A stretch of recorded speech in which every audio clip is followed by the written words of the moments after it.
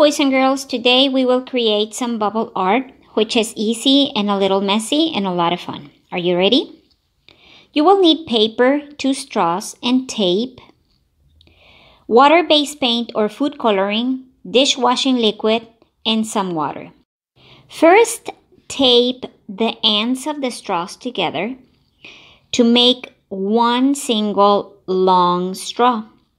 Next, you will mix the paint or the food coloring with water and some dishwashing liquid.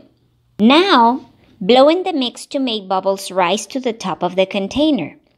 Place a paper on top of the bubbles to stamp them on the paper.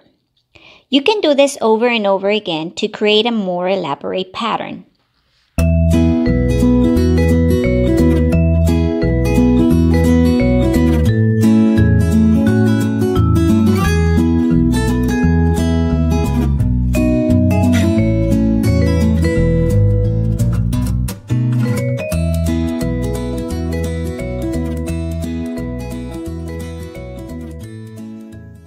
In the end, it will be kind of messy, so please remember to clean up after yourself. Hope you have liked this video and see you next week for more stay home art.